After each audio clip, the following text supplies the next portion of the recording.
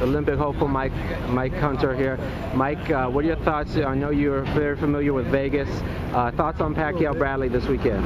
I think Bradley's going to pull it off. You know, he has this some aura about him, and that will to win aura, and I think he's going to get the W. And you know, sometimes it's just people's times. You know, I think it's his time.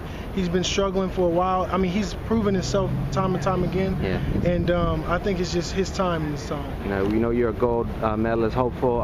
Just what's the past few months been like? All the traveling, the competing. What's it been like for you? I mean, it has its ups and downs, but it's been all good. You know, I'm going to the game, so I mean, it's been busy, very busy. Yeah. And we just try to, you know, stay focused and take it one day at a time, you know. Got you. And yesterday they were interviewing Freddie Roach in the ring. They asked him about Mike Hunter. He said he's a very talented kid. He goes, and I heard him, he goes, well, he's kind of lazy though. I mean, are you surprised that he would say something like that about you? I mean, everybody has their own opinions and stuff.